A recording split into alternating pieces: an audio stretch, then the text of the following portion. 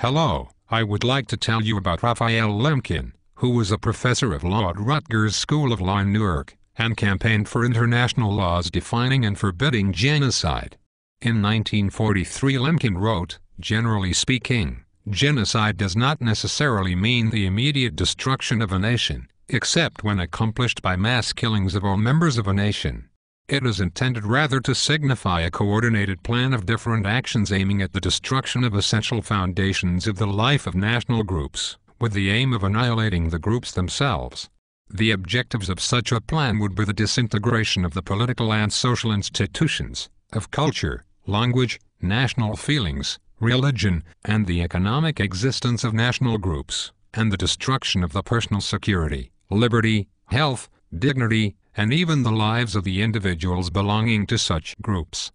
The Convention on the Prevention and Punishment of the Crime of Genocide was adopted by the United Nations General Assembly on 9 December 1948 as General Assembly Resolution 260. It defines genocide in legal terms, and quite a number of countries have agreed to the terms of this resolution. So even though you might personally have a different idea of what genocide is, the legal definition is already defined. Many people are under the impression that genocide must be violent and include mass murder, but that is not correct. Here is the exact resolution terms.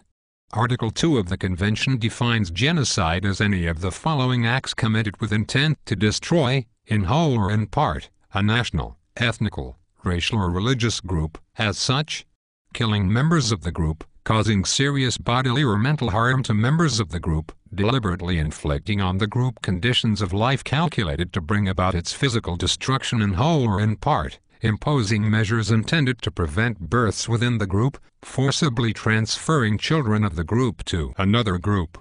Article 3 defines the crimes that can be punished under the Convention: genocide, conspiracy to commit genocide, direct and public incitement to commit genocide, attempt to commit genocide, complicity in genocide,